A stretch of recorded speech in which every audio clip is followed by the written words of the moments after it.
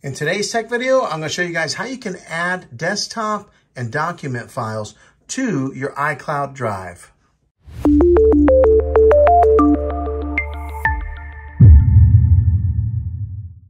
Okay, so I was in a situation where I got a new laptop here, and I wanted to make it so that the files here on the desktop were the same files that were on like a Mac Mini. I'm running a Mac Mini here, and I wanted to make sure that those files synced up and showed up here on my new computer. So that way, like if I deleted that video or something like that, it would delete off of both machines.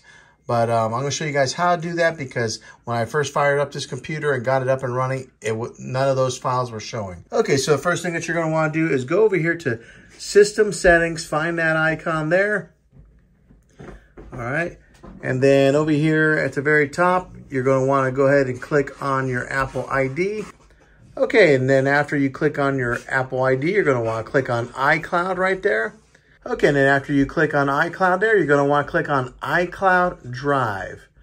All right, when you click on that, this box comes up here, and right there, you're going to want to make sure that that switch right there is toggled. So as soon as I clicked on that, all the icons that were on my other computer then showed up on the desktop of my laptop or my MacBook.